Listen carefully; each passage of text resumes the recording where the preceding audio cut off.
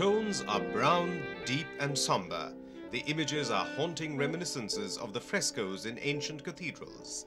The vacant eyes and the frail, gaunt looks in these paintings now fetch hundreds of thousands of rupees in auctions around the country.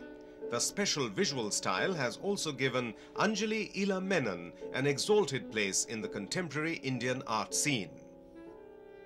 Anjolie began painting as a child while still in school, but drifted into a full-time vocation at the age of 18, prompted by M.F. Husain. Husain was the one who saw this whole body of work. There might have been about 50 paintings, and I was just 18 at the time. And he said, come on, have an exhibition, and I never thought of it before. The impressionistic figurative paintings in the beginning looked like they were borrowed from Amrita Shergill, but it was the influence of the fresco painters when she studied art in Paris that left an everlasting impression on her and in many ways shaped her genre.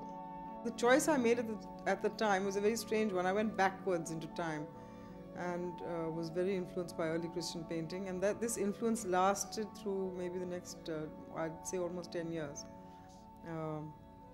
Very iconesque, still, stark paintings with generally a strong central figure, but very still.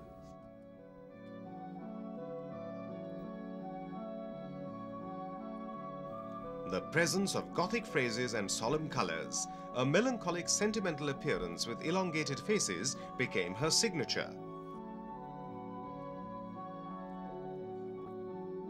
This introspective mood was engendered by Byzantine art in Russia, where her husband was briefly posted.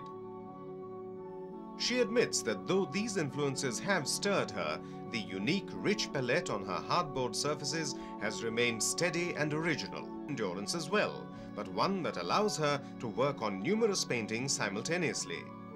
The technique that I've evolved through the years means that each layer of paint has to dry in between. So I quite often have paintings going simultaneously, 2 or 3 paintings going simultaneously. Anjoli's growth as an artist and her acceptance by critics and fans has not come about suddenly. His fascination with frames was a motive which dominated her work for a brief while.